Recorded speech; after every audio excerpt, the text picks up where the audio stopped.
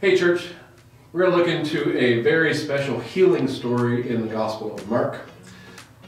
There are many healing stories that happen as part of Mark's wanting us to know who this Messiah is, and healing is a part of that.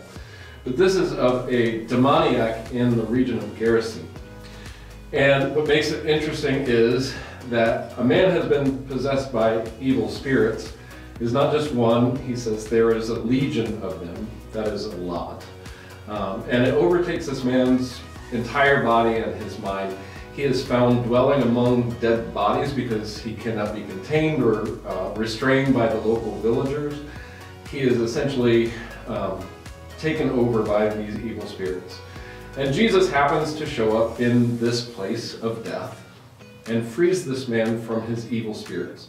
So much so that the evil spirits recognize that Jesus is the Son of God, which is the point of Mark's Gospel.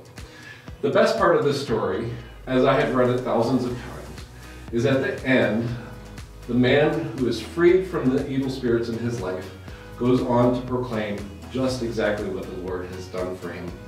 And he shares that with the villagers that have seen him being overtaken by these evil spirits. He shares it with anybody who's willing to listen.